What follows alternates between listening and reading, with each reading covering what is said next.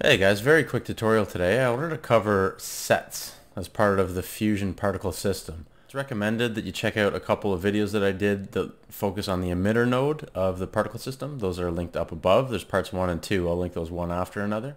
So what is a set? Well, a set essentially is just that. It's a set of particles. So you can take all the particles in your system and you can break them down into specific sets.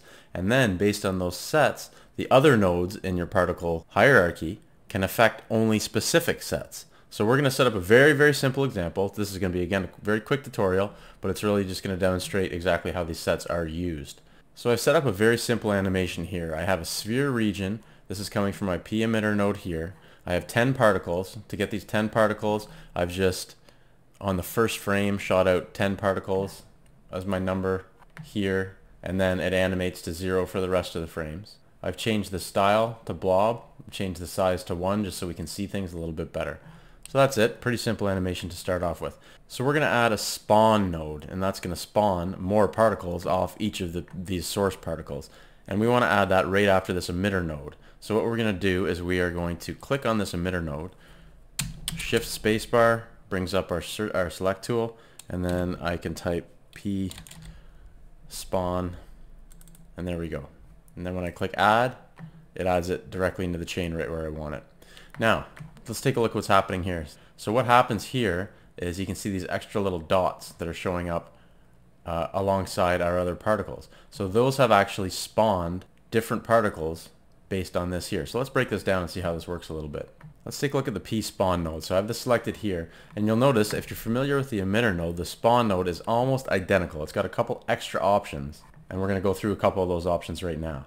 So essentially what I want to do for the spawn node, I just want these to spawn a single particle, and those particles will do something a little bit different than these source particles. So I want to keep things really simple here just to focus on the sets.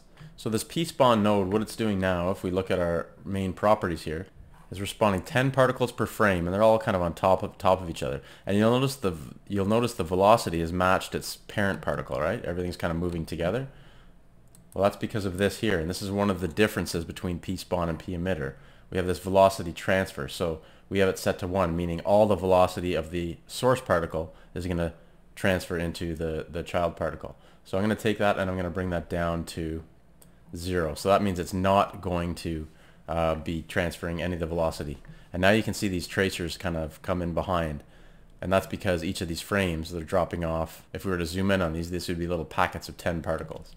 So off we go. So that's all well and good, but I don't want to do this little tracer thing. I just want somewhere in here that these guys are going to spawn a single particle just to create our two different sets. So to do that, I can come up to conditions of the Pspawn node. And the conditions here has an age. And so what this age means is from the time the parent particle is born till the time the parent particle dies, it's going to be spawning these particles. So you can see how using a Pspawn node can get very exponentially out of hand, bring your workstation down to its knees if you end up spawning too much. So one good way to control that is to use this age here. So if I were to take this somewhere, and I'm going to put it right in the middle, I'm going to set it at 0.43 and 0.43. You know what, let's use round numbers. 0.4 to 0.4.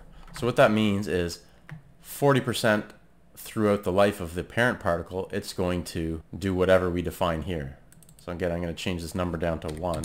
So all it's going to do is essentially drop a particle off. And I'm going to take these particles here, and I'm going to, and again, I'm in my Pspawn node, I'm going to come into style. I'm also going to change these to blobs, change them to a size of 1 just so we can see them a little bit better. And I'm just going to change the color to, let's go with a green here, bright green. So now we have two distinct sets of nodes, and we haven't set up what the sets are yet. We're going to get to that in a minute, but let's just run this animation here. So because I've taken the velocity of the Pspawn node and dropped it down to 0, these kind of just hang in space. Okay, so this is all well and good. Now let's say what I want to do is I want to take these and I want to have some other thing affect just this set of particles, but not the original set of particles. Or that's where sets come into play. So first of all, how do we define sets? Well, let's go into our emitter node here. And under our emitter node, we see this icon up here. This is our sets icon here. So this sets icon here lets us define what set the particles from this emitter come from. So we can only define sets from a couple different nodes. We have our P emitter node, we have our P image emitter node, we have our Pspawn node also. So anything that generates particles, you can set a set on. So our P emitter we're going to call set1. Simple as that. That's now defined as set1. We're going to do the same thing with our Pspawn node. We're going to come in there, we have the same icon here, and we are going to call that set2. Okay, so now we've defined our sets. So we have set1 and set2. So let's say we wanted to put, you know, some kind of force on here. So these are little planes maybe, and these are little bombs that it's dropping or something like that. I don't know. So what we're going to do is we're going to come over to our Pspawn here, and I'm going to go shift space again, and I'm going to pick P dir for P directional force, which is going to apply a force in the downward direction. And then you can see the original particles are being pulled downwards because that's the default direction, which is -90, which is down in this case. That this new node is pulling all these particles, and it's working on all of the particles. So we can't even see the green ones because they're getting generated way down off screen. So what we want to do is take this directional force and we want to say, you know what, ignore set1 and only focus on set2. So to do that, we make sure this node is selected. We come up to this icon here, which is called conditions. Now conditions, under here we see this sets, and notice it's a little bit different than the source sets because it has this extra drop down here, the set mode. So if I go back into where the source was and I look at sets, all you can do is choose your set. But if I come into here, this gives us a couple different options of how we want to interact with these sets. So the first option here is ignore sets, and that's pretty poorly named in my opinion, because it has nothing to do with all these checkboxes here. How I would read that is I would say, oh, ignore sets. Oh, okay, it's going to ignore everything with a checkbox. Nope. Ignore sets simply ignores the whole concept of sets. It's going to apply this thing to everything that's coming before it, which is what it's doing now. It's applying it to both set1 and both set2. So if I were to say ignore set1, I would think, oh, okay, that's good. It's not going to ignore set1. It's going to let that go by, but it doesn't. Those still spill down. So that's something that's very important. What we really want is don't affect specific sets or affected specific sets. So in our case, we want our directional force only to affect the second set. So we can do this a couple different ways. I'm going to choose affect specific sets. I'm going to take off number 1. I'll leave all the other ones on here by default. Those don't really matter. What does matter though is it's still going to be interacting with set 2. So you can see now as we go through, here we go, and our new little green particles drop down. So if we're just to see, I'm going to take off set 2. There we go. Now nothing is interacting with that set. So I put back on set 2. That looks a little good, although kind of weird because they wouldn't drop straight down. They would have some velocity. So let's go back into our Pspawn node, and we'll take our velocity transfer and we'll bring that up to, not the whole number, but bring it up to something.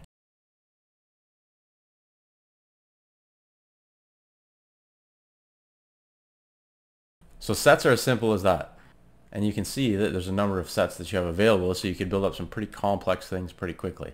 I do want to make a quick point about this Pspawn node. It's a bit of a special node because it has, not only can you define which set particles that come out of this Pspawn are associated with, also we have this conditions here because it accepts particles as an input as well. So I can actually set up this Pspawn to ignore whatever sets come in from my previous part of the chain.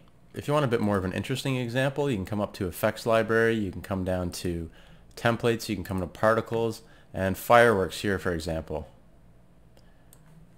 There's a good one here. So fireworks, you just click on fireworks, it brings it down here. I'm just going to sever this connection from my stuff, and I'm going to bring in the fireworks. And these essentially work in the same way. So you have your source particles, which are these first 3. These spawn a bunch of other particles, and they use sets to do different things on those different particles. So that's it for today, folks. Just wanted to do a very quick explanation of how sets work. For some of my next tutorials, I want to start looking more in depth at some of these other nodes that act upon particle systems. And then pretty shortly we're going to have a full vocabulary of how all the different nodes in the particle system work. And then we can start making some pretty cool stuff. Thanks for checking this out, and I will talk to you later.